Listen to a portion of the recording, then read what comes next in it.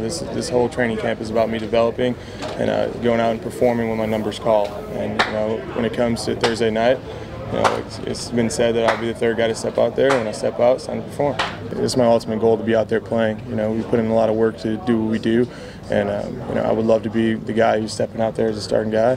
But until then, this is still part of the process. We've been able to obviously have a certain path that they want me to take, and Coach Jackson's been pushing me along that path, and I'm moving at the pace that I think is acceptable at the time, and hopefully one day I will be the guy to step out there on game day as the first guy to take reps. But for now, it's about just maximizing opportunities that are given to me. So I think that this is an awesome opportunity for me now to watch the way Brock takes over this #1 spot.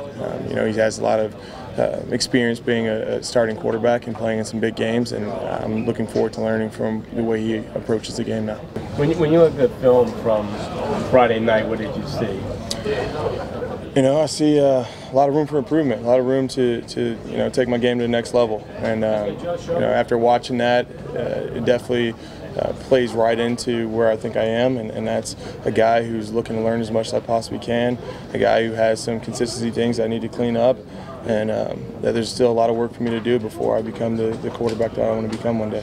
Where do you think you have improved?